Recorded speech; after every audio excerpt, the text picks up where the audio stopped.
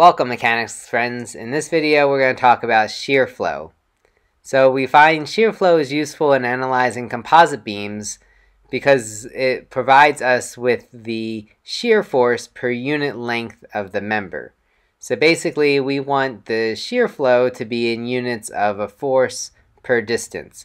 So that would be so many kips per inch, or maybe just pounds per inch. Or if you're working in SI units, that would be newtons per meter.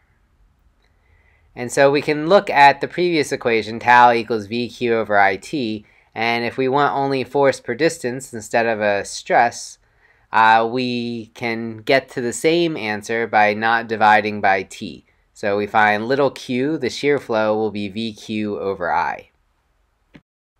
To take a look at the usefulness of the shear flow equation, we have an example here with two boards that are connected using bolts. So let's go ahead and look at that example and see how we can apply the shear flow equation to help us solve the force acting on each bolt, or the shear force acting on each bolt. In this example, we're going to look at how we calculate the force acting on each connector in a system when we make a composite system. In this example, we have two 1x4 boards, and we're going to put some load on them. Now, right now, they're not connected, and so I'm going to go ahead and stand on the middle here. You can see it really deflects. It's really unstable. Whoa, whoa, whoa. Well, it's a good thing I can fly and I didn't fall into the abyss here. Anyhow, let's make this beam a little bit safer. We know that if we can connect the layers, so we can pass the shear forces between the layers, that the whole system will respond better and will have less deflection. So we're going to do that using some bolts. We're just going to put them through. I have some holes through here, and we're just going to connect the board together. So let me do that real quick. Alright, so now we're ready to stand on this a second time. Let's see if it feels a little bit more safe and it's a little bit more stable. Oh, that's a lot better.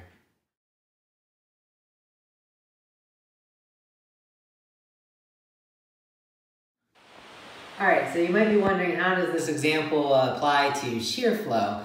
Well, we want to figure out how much force is now in these bolts. We know that the reason the system is stiffer is because there's some sort of shear going on between these two layers.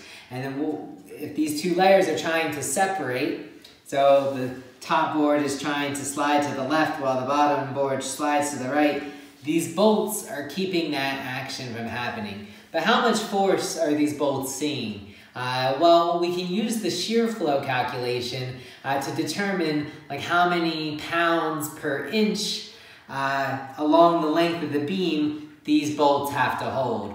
Okay, so that little q is going to be like so many pounds per inch. Say I have a total of 8 inches here, pounds per inch times that tributary width is going to give me how much force is acting on this bolt line. Okay, so let's look at our example problem. In this example, the beam is constructed with two 1x4 boards, so this is the exact same problem as we saw in the demonstration. And we want to figure out if the shear force measures 90 pounds, how do we determine the shear force in each bolt? So we're going to use our new shear flow equation, little q equals VQ over I. V is the shear. Shear would be the maximum shear at any point along the length of the beam. In this case, we're given that it is 90 pounds, so that would be acting somewhere close to the support in our particular demonstration. Capital Q is taken at the point of interest, so this is at the interface over which the connectors cross. So in this case, the bolt crosses between the blue and yellow layer, and so that is the value of Q that we'd like to use. Q for the blue separated from the yellow area, and that's going to happen to coincide with the neutral axis. So if we sketch our neutral axis in there, we'll see that Q in this particular problem is going to be the maximum value for Q that we can obtain at the neutral axis. So Q, being the first moment of the area, is the summation of y bar A. So let's go ahead and identify the area that we're using. So again, we're using everything above that plane of the connection.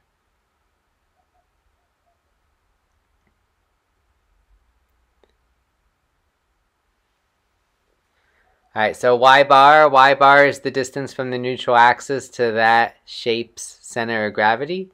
So that'll be this distance in here, which for this board is going to be 0.75 inches divided by 2.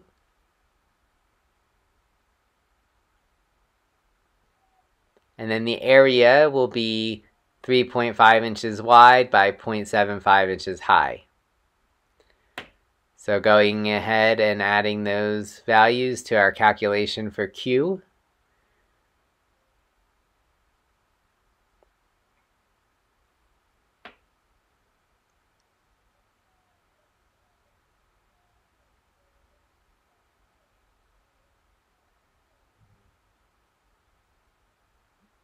We can obtain that Q, the first moment of the area in this particular case, for just the blue board separated from the yellow board, will have a value of 0.984375 inches cubed.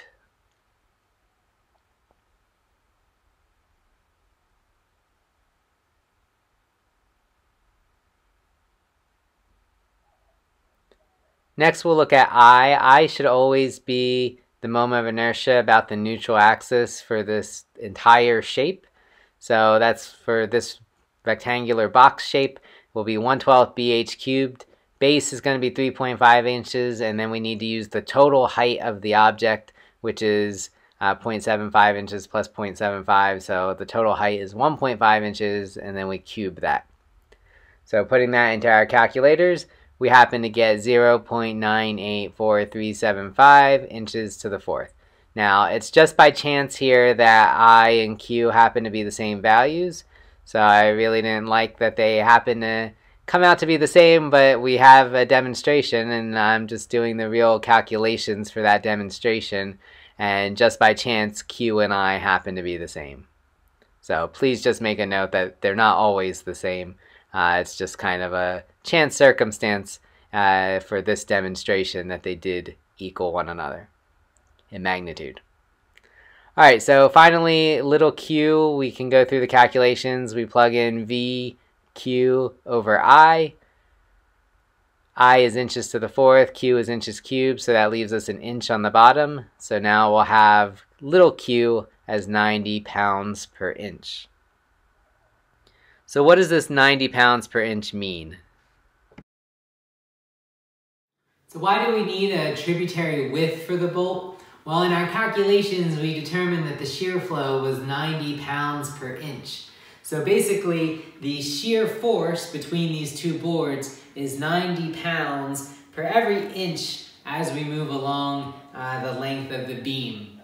Now, we need to figure out how much force this bolt is resisting. Well, obviously, we need to take into account some proportion, some fraction of this distance and some fraction of this distance, because this bolt has to handle kind of like this distance in here. And as engineers, we assume that we go halfway to the next bolt line, and that will be, sort of the tributary width that's applied to this bolt. And then we also go halfway in the other direction. And so for our problem, it's going to be 4 inches and 4 inches. So the total tributary width for this particular bolt is going to be 8 inches. Alright, so now we know the tributary width that that bolt handles. So let's go ahead and sketch that into our notes. So we're looking at this bolt line, and we say that this bolt will hold half the, the shear flow from half the distance to the next bolt line. And so that was 4 inches in either direction. So let's go ahead and shade that in and label that as our tributary width.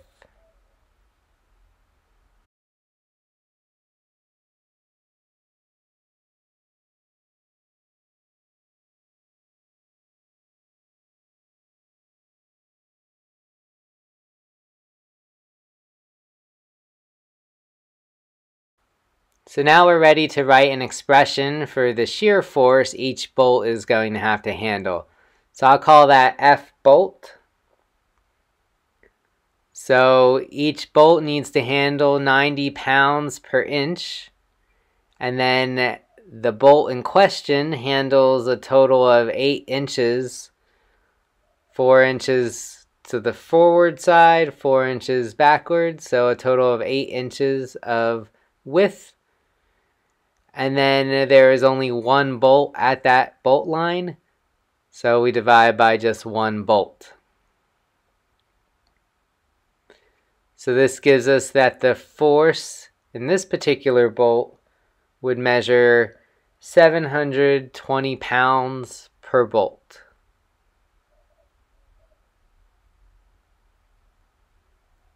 Now this mainly applies to the bolt closest to the end because remember our shear V is changing along the length of this member the way that we had it loaded as a beam. So we do have to take that into account. I want to write another expression for F bolt. So just rewriting the expression, we have that F bolt was little q times the tributary width divided by the number of bolts at that line. So I wanted to rewrite this equation because we'll see in future example problems and homework problems that we look at, and maybe real life engineering problems, you'll need to come up with this expression. So it's important that we know how to do it if we have multiple bolts at that line or different tributary widths. Well, I hope you found this example useful, and remember that as engineers, you really will be superheroes saving the day to making sure our structures, buildings, mechanical pieces don't fall apart on us.